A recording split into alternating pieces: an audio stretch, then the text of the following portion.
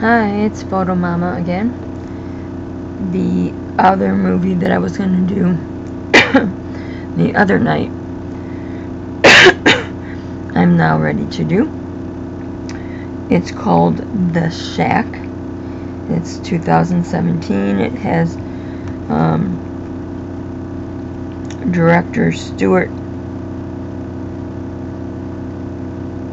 Hazeldine and writer John Fusco. And then there's four more. Main characters: Sam Worthington, Octavia Spencer, and McGraw. So, for me, I actually really like this. I really like this movie. I didn't think I was going to, but because I kicked it around a few times when I came across it on Fandango or Netflix. I kept looking at it. I kind of had an idea what I thought it was about.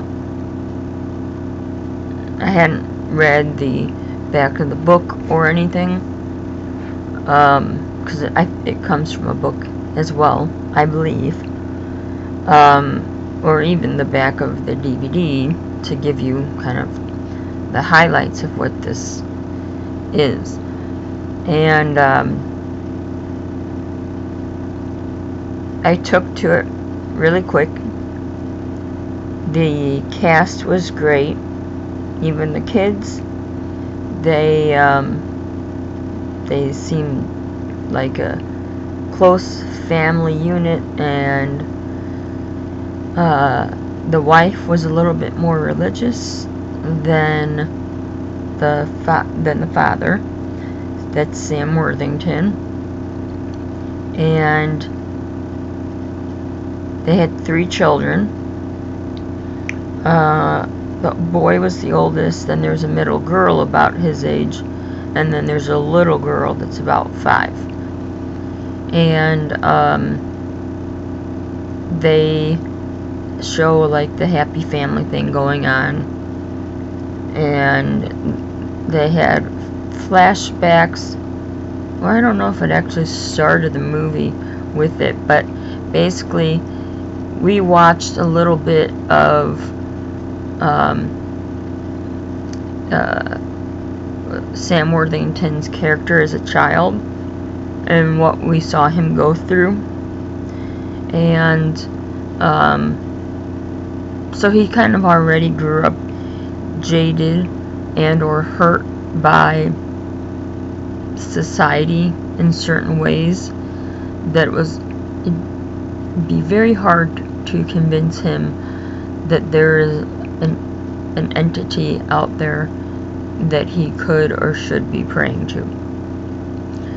So they had their happy life, and he says in the movie, we have our happy life until one day, and then it switches over to him, I don't even know how many months, 6 months, 7 months over, where it's nobody's smiling, and it's kind of the melancholy family walking around, and like depression has hit all of them.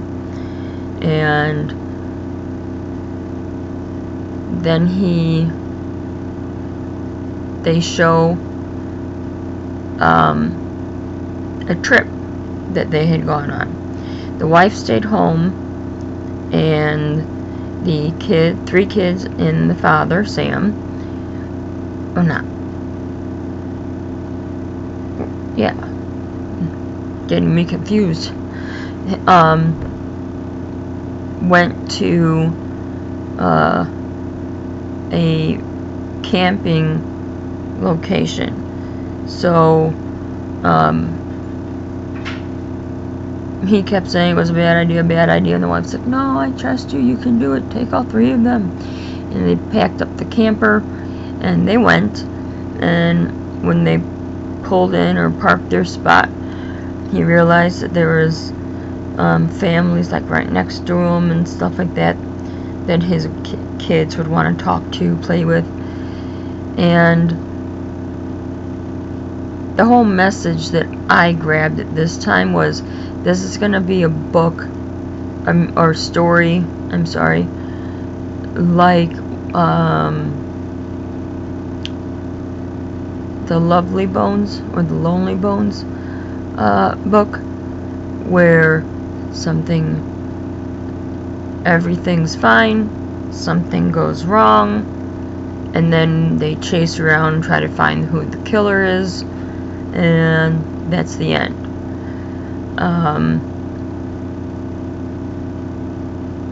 I don't and learn a lesson in that whole travel. But they had, basically, when one child put the 2 of them in danger in a canoe, he had to run out there to get them. He came back, and the little girl, Missy, is gone. His 5-year-old. And the police and everything tracked him down that night, and he found what was left of her and everything, like at the middle mark. So I didn't know, okay, is it done? Like, usually, I like the other movie, the Deep Blue Ocean, or the Deep Ocean, with Michelle Pfeiffer. That's another movie where everything's nice, happy, fine. Goes to some sort of a reunion. She has the kids stay against the wall and holding their hands, because the youngest boy, I think, was about 2. And suddenly that day, he's gone. They start an investigation. The story goes back and like 12 years, and somehow they found this boy again, and it was a matter of trying to get him from this new family he was living with to bring him back to theirs. So that was the quick view of a different movie. Again, this movie, the happiness and the finding of her took up less than half the movie. So it actually had me, stuck on it, and I couldn't leave. I had to keep watching it. It ends up being more of a religious, inspiring type movie. So, because of this that happened, and then he got a letter in the mail, and there's no snow in the footprints, or footprints in the snow, and he can't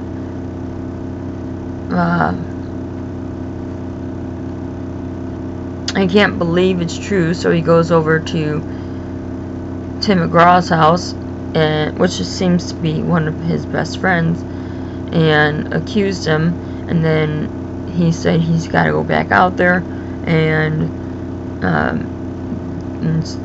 instead of him going there with his friend like they arranged, he left Tim McGraw there, and he went back to the place of what happened. And he went inside, and it was just a cold old cabin, which is where the girl was. And he got angry. He was kicking around and throwing things and beating up furniture. And then he walks outside and he sees a gentleman passing him with a bag, and he said, "Might be a little cold in that one. Come to mine if you want, because it's much warmer." So Worthington kind of blindly was led to this place. Now it was summer at this place, new kind of shack, and it was beautiful and had all these kind of awe-inspiring decor, and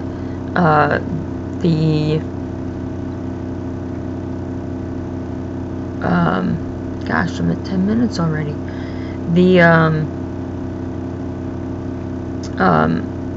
Basically, he ends up learning and spending time for what seems like a weekend to him with Papa, which is what their family called God, specifically the little girl.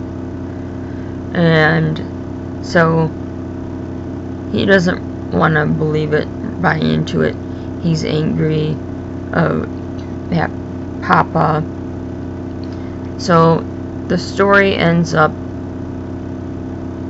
all about kind of life lessons, not judging people, the type of hard decisions you're put in, why it's hard for God to make certain choices, or how he can let one person die but keep the other one alive. So there's a lot of that. It was kind of like a retreat, and he even got to see his father, the ghost of his father, come out. They come out at night, and kind of he was taken there by the Papa, Jesus, and someone who was she was like the calm and the emotions and the characteristics, and embodied them, but that she is that for all people. And then there's a judge, or her name is Wisdom, and he went in and judged, and that was where he learned what lessons maybe he might be wrong on. Then Papa helped him go down the trail and find where his daughter's body was, and they wrapped it very nicely and put flowers all over her, and it was kind of a very calming type setting. Brought her back to the shack, and when he opened Jesus's workshop doors, there's a little casket made with butterflies on top, and so they placed her in there. And earlier in the day, Mr. Worthington started helping dig a hole in this, I think it was a beautiful garden, but before, because of all the weeds, it looked like a mess, chaotic. Now that they buried her body there and sprinkled some tears on her, she was at rest, and a tree grew where her grave was instantly. And then even a little later,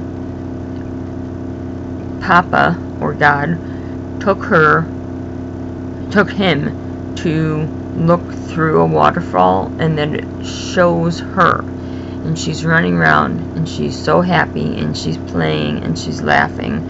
She can't see or touch him, but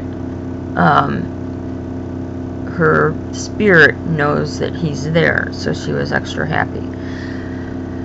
Anyways, now that I've made this a 15-minute video, the end part, then he ends up getting back home, gets in a car accident, ends up in the hospital, and they said, no, it's still Friday, what are you talking about? And he goes, no, this is what happened, this is what happened. And he was a changed man. His wife said she believed him, and he was very much involved in his spiritual side or religious side, because now when they're at Mass, they're all singing together, smiling gratefully and happy and everything. So he tried to tell his story to everybody else. It's not logical or possible, but the trip that he made to stay with God for 3 days, the lessons he learned changed him to a new man, and that's what the whole second half of the book or movie is about. So I liked it. Some of the